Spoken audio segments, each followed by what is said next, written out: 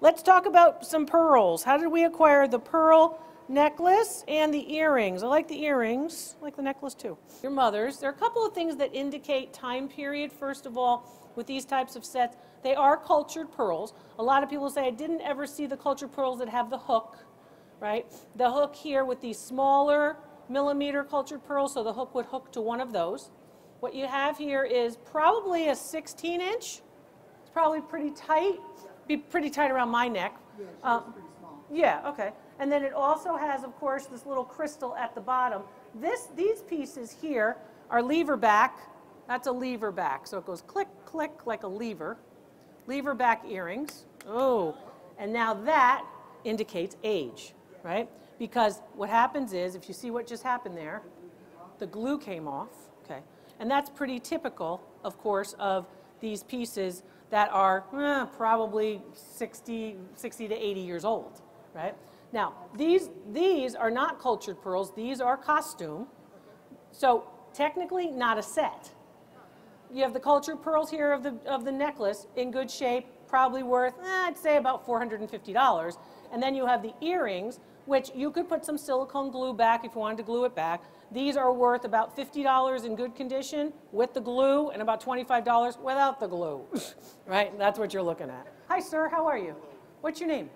Jason. Hi, Jason. Nice to meet you. How'd you acquire this? Goodwill. Okay, great. Are you finding cool stuff? I don't know if I can get my hand in there. I can't. I'll try this. Can't get it. You tell me what the receipt says. It says $19.99, so you paid 20 bucks for it, right? Correct. Okay. It's got a very nice label on it that says, Murano. well, it says something more than just Murano. So let's talk about what that says. First of all, the placement of it. Notice how it's placed on this? It's just sort of stuck here like that. Usually they're going to be under here. This says in Italian, created in the style of Murano.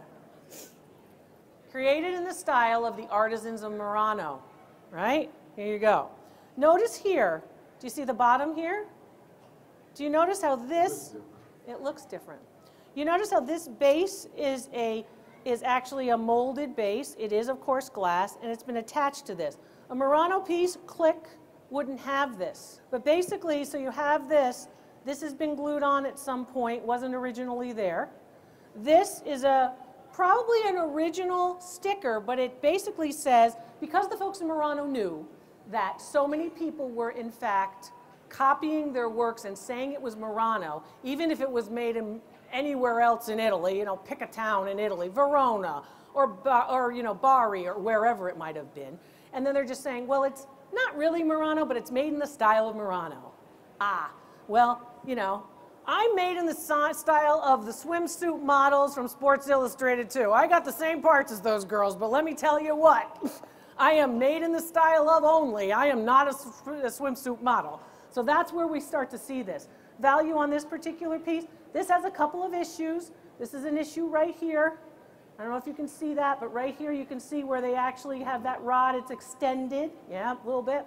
Not cracked, not chipped, not in bad shape, but the base, while it lifts it up, it's not original to it. The label, I don't question the label. I think the label is original, but it's not Murano. If it were Murano, we'd be talking $275, $300. Not Murano, we're talking about $125. Thrift store. It's definitely worth 20 bucks. And a lot of people will be surprised at all the stuff in the thrift stores, and all the thrift store people know how much everything is worth. Well, guess what? That's not true. That's not true. Or they're just deciding they want to move the inventory.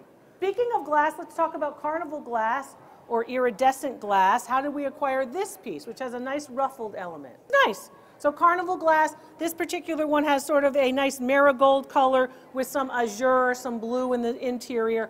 This piece does not have a mark in the middle, so we would have to identify it by the actual pattern. So do you have any information about your pattern name? It sure looks like a Northwood pattern. So if you look at the bottom, and it has a, first of all, if you look at the bottom, you can see that it, from my angle, you can see that it kind of comes down.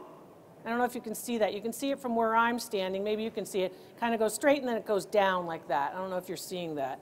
But basically it's straight and then it has this little element like almost as if it's not square all the, it's not circular all the way around. So that's a defect. If the color of the glass is red, it's more valuable is a myth. And there's a lot of myths out there in the antique world.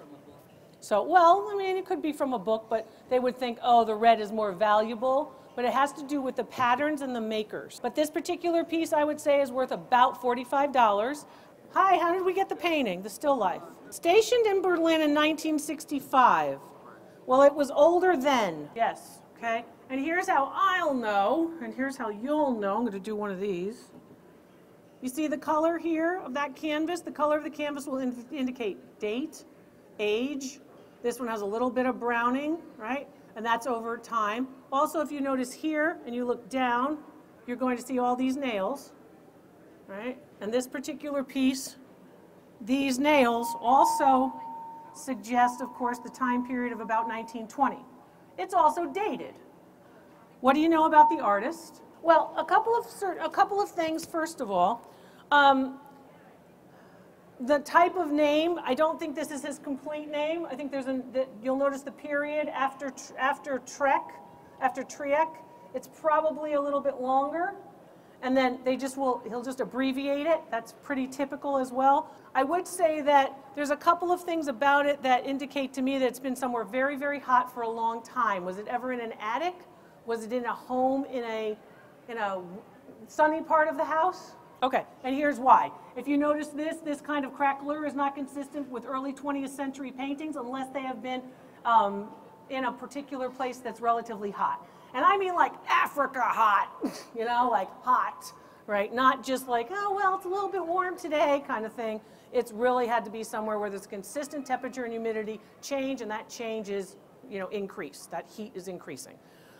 It's a nice piece. You can tell that there is aspects of the Dusseldorf Art Society. That's one of the training grounds that we see many of the Dutch, also Belgian, and also, of course, German artists training. Some of these aspects, like putting a very large, multi-textural work of art or element in the middle, and then you have other pieces that are related, but a little bit different on either side. And then we see this nice diagonal that we always see. Oftentimes you're going to see, again, to show you the perspective of the table, we're going to give you a little bit of this.